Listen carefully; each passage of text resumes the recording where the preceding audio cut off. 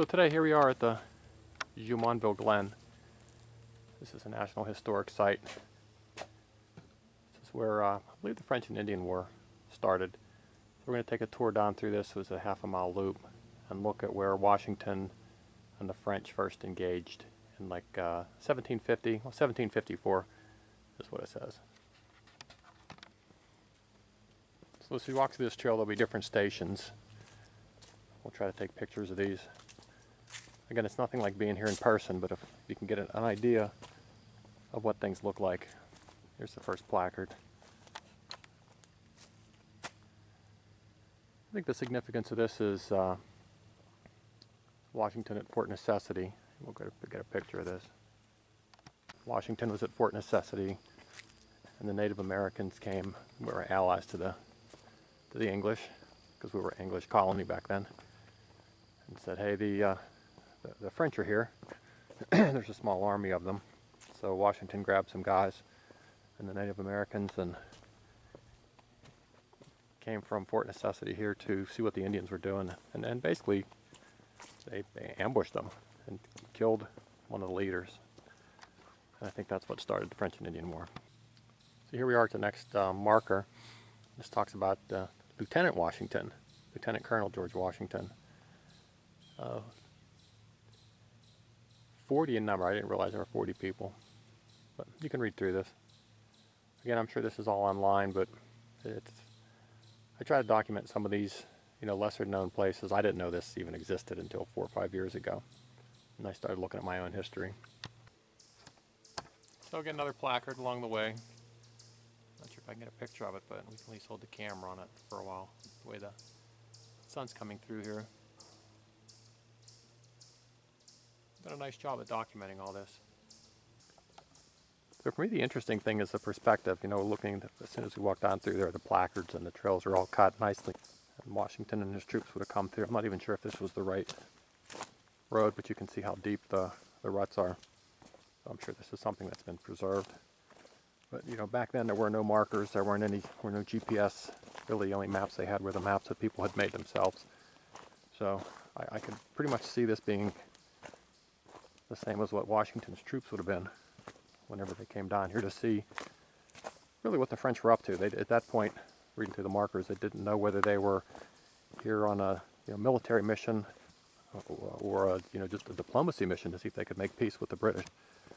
But it was nice that we had the allies of the Native Americans. I think the placard said the Iroquois were helping the English.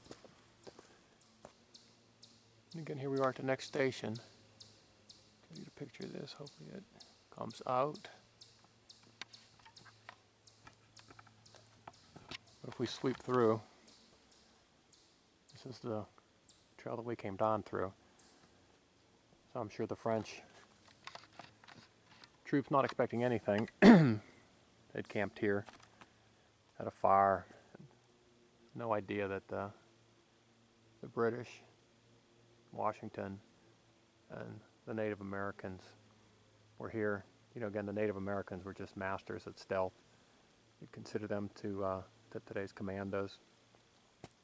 And from what I read, once the attack started, the French started running in different directions. They ran down this way, but they were met by the Native Americans. And if you've ever seen them in the traditional dress, they are scary as crap, just intimidation. So they turned around and ran back and surrendered to Washington. But not before a bunch of them got shot. So we'll go up on top of the hill and just see what, again, here's George Washington, a young lieutenant colonel, and he's taking advantage of the stealthy conditions and the situations. A lot of the men that were in this were new. They had never fought before. So, he had one of his first commands. So from this view, it wouldn't take a genius military tactician to know this is where you wanted to attack from. So again, Washington's troops up on top. I'm sure he had troops over on the right flank, troops over on the left flank. I'm not sure you'd need anyone on the other side. And if you had 20 guys, just 5 guys up on top here, 6, 7 guys up on top reloading as quick as they could fire off 2-3 rounds a minute. Wouldn't take long before you would the French were just in disarray. They had no idea what was going on. And, Washington had taken the high ground, which again is the militarily right thing to do. So you can see the French would probably just want to run down there to try to, retreat and get things collected before they try to do a return. But by that time, the Native Americans were down there, which sort of compounded, just the scare factor of having those guys. But again, I really don't think this has changed very much since when Washington was here. Pretty quiet.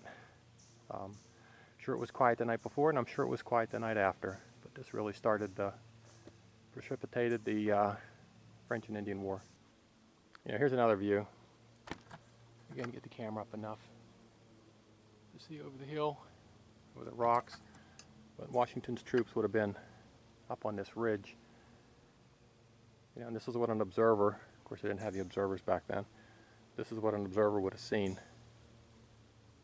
So it'd be pretty easy to put yourself back in that time period. Their campfire going on, maybe there's some wine, they're drinking, telling, stories of living on the frontier. Some people don't want to be here, some people want to go back to France. People talking about the savage Indians and the savage conditions of living outside. They weren't used to that in France. They were civilized back then. And Washington's troops slowly crept up here. I think it was 7 in the morning is when they actually attacked. But back then they were civil. They would kill people. That's not very civil, but it was war or, trespassing on property. But, once they surrendered, they didn't kill them. They actually allowed them to lay down their weapons and return them. Some of them let keep your weapons, just, was an honorable thing back then, which I think we've lost all of that.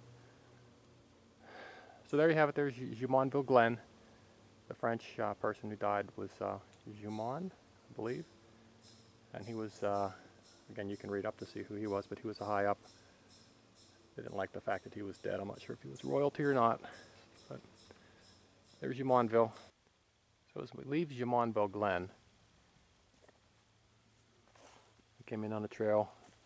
Leave on the trail that we came in on. Wondering if this is the trail that Washington would have led the French prisoners up. And the wounded, I believe the dead were probably buried where they lay.